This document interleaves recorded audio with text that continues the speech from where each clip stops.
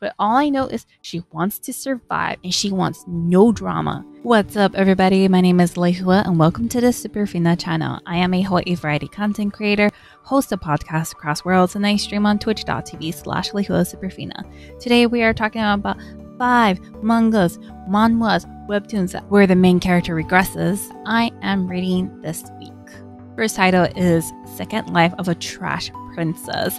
This is interesting because the main character is a princess. She dies, sacrifices herself, and uses this artifact and regresses, goes back in time where her whole family is still alive. Nothing major happened, and she knows that the best solution is to be worse than her bratty brother. She figures that everything just went down the drain because her brother was just so trashy, and her solution was she will be worse than him. She will do worse things, and I think one of the reasons why she thought this was the best solution was because she tried so hard to make things right. She tried to make up for her trashy brother. She tried to make up for her father's negligence, who was like the emperor or something like that. And this time she's like, F it. F it, F it. All that effort I did before didn't work out, so I'm just gonna do whatever I want. I mean, I tried before. What worse can happen? I already died, okay? And there is a main villain. Apparently it's a witch, and this witch is totally conspiring with everybody, controlling them, brainwashing them, and has sort of initiated all these tragic events that led to the downfall of the empire. And as the story goes, we're seeing it being unraveled. We're seeing the truth behind things. And it's very interesting because the villain, the witch, we thought was like a mastermind, but it turns out that she's got issues, and I want to know why. Next title is I Refuse to Be Executed a Second Time. This is different from the previous title. The previous title was about a princess. This one is about this girl who does get engaged to a prince, and then she gives up that right, gives it to her evil half-sister, and then she becomes a pawn. She's sacrificed. All this blame is put on her, and she dies after listening to everybody, being obedient. And then when she comes back after she regresses, she's like, okay, the first thing I need to do is just cut off ties from my sister, my mother, stepmother, and the prince who I'm engaged to. She gets exiled. She starts ruling her own territory. She's really good because she regrets. She knows what's going on. She knows how the economy is going to happen. She knows what illnesses are going to happen. So she's helping develop this area that was supposedly a lost cause, but they're flourishing, they're developing. And because of her achievements, she has caught the eye of the Empress, Dowager. And she's like, okay, this girl who's engaged to my grandson, I don't like her. And one of the things that really ticked off the Empress Dowager is the girl killed off this guy that disagreed with her, and he was actually an associate with the Empress. And that's when the Empress is like, okay, this girl is crazy. There's no way I'm gonna let her be the next Empress of the people that I cared for. No, I want the other girl, the original girl who's developing this one territory, making it flourish. If she can do that to one territory, imagine if she does that to the whole kingdom, empire, whatever. So from there, we see that our female lead, she is going out of her shell. She's starting to stand up for herself, and she is proving her worth, like totally. She's making her half sister look so bad. Next is I'm the Master of My Life. This is another story about a girl who's been so obedient, and from all that, she ends up dying. Our female lead, she ends up getting this power, the Guardian's power, and apparently she wasn't supposed to get it. Her half-sister, who is the legitimate child, and our female lead is the illegitimate child, and the power goes to the illegitimate one, and her half-sister is two-faced. So what happened was she built up our female lead, made her feel so important, but also hindering her development as a person, as an aristocrat. Purposely doing that because she knew our female lead was not going to be the head of the house. She was purposely leading her to downfall, building up her confidence, but also undermining her abilities and making our female lead dependent on her, to the point where she leads her to get engaged to this man, and she ends up falling in love with him, and that same guy kills her. And when she dies, she's given a choice. Do you have a wish? What do you wish for? And she's like, I wish revenge. And the voice that's speaking to her is saying, well, you gotta sacrifice all your love, but you can keep one. And she's like, well, I have no one to love, so I'm willing to sacrifice all my love. But the one person that I'll save is the guy that's been guarding me.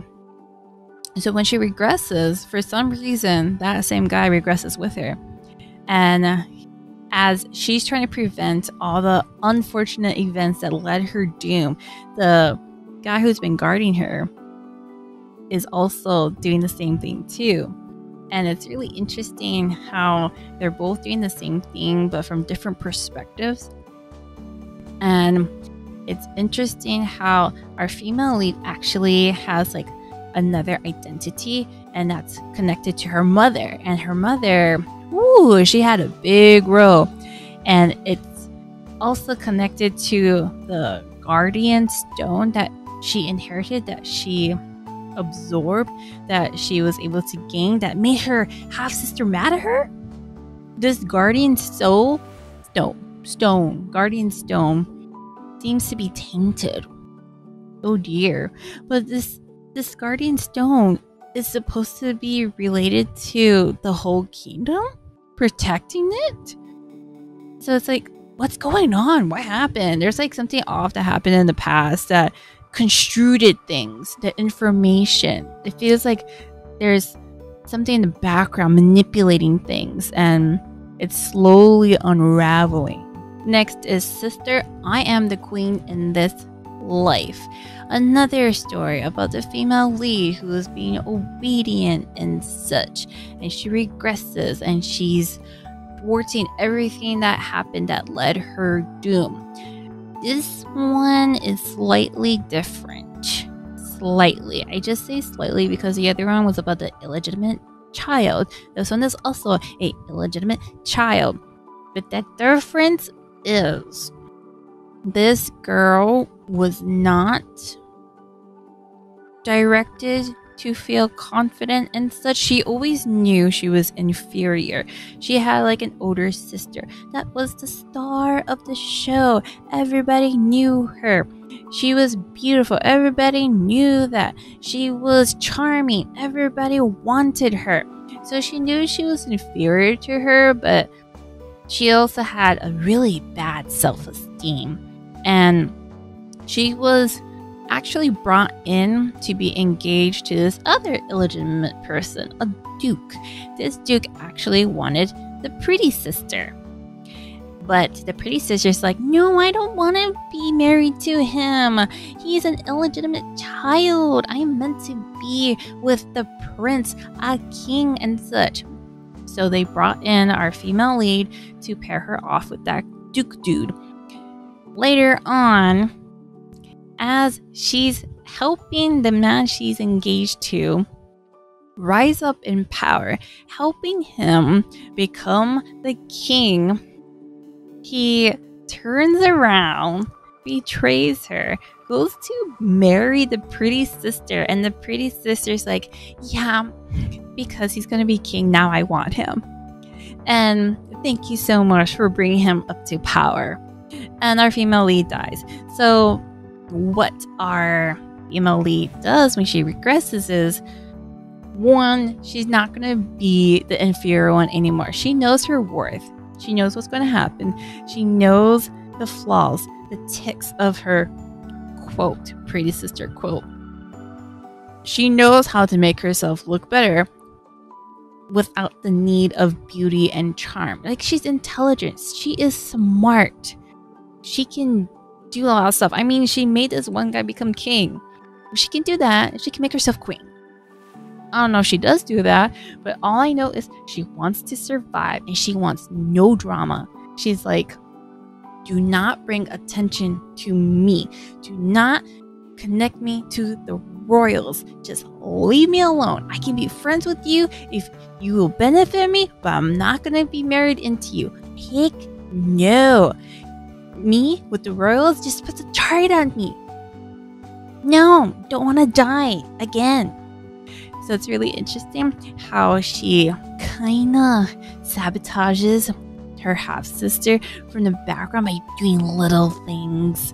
It's very satisfying. Last one I have is becoming the villain's family. This is very different from all the other stories. Our female lead is actually part siren.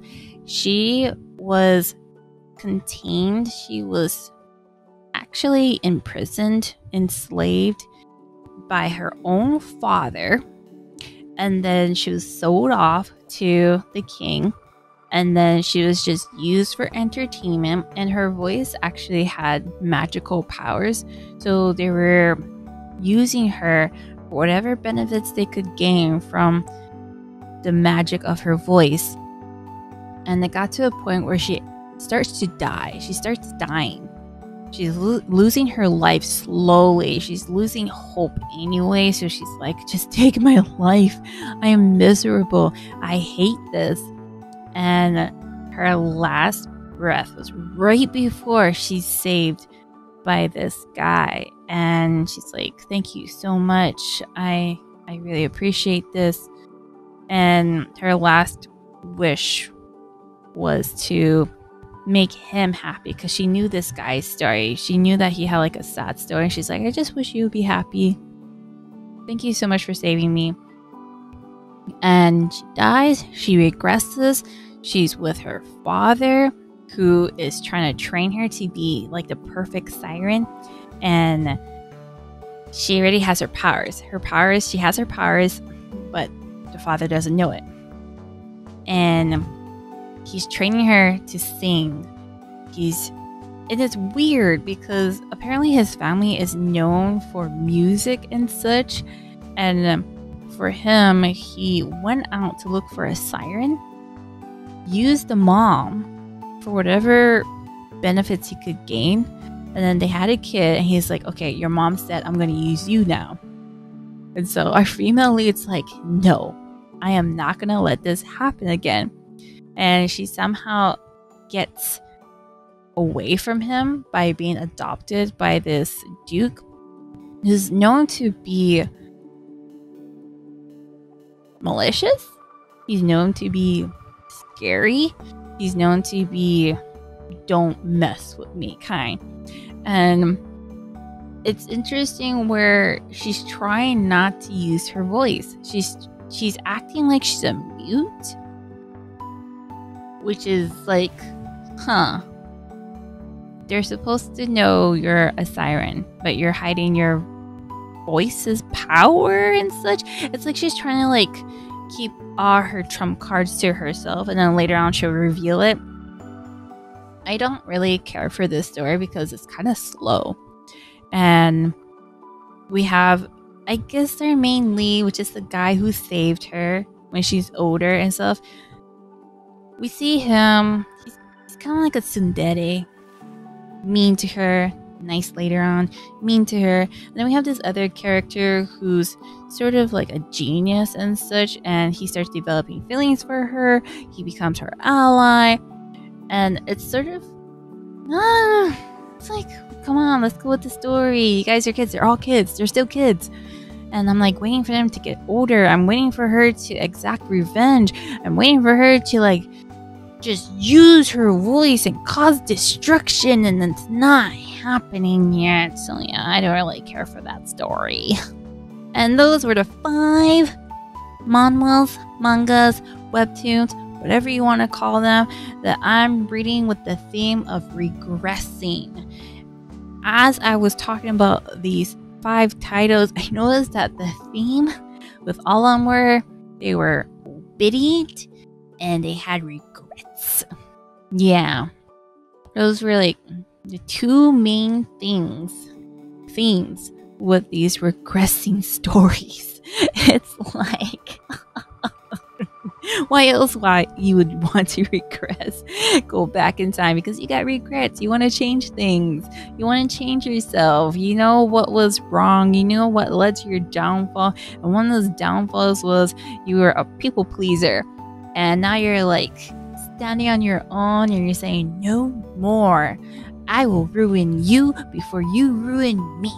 But like in the story called Sister, I Will Be the Queen this time, where all they want to do is survive, like the one where in the second life Trash Princess one, the Trash Princess, her goal is to survive and just have a cruise, relaxing life later on, because in her first life she led all her people.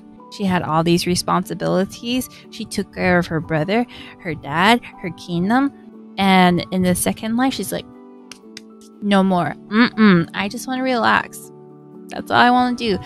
I will get rid of all these problems, but afterwards, don't bother me. So I like those stories. There's humor in it. I like it.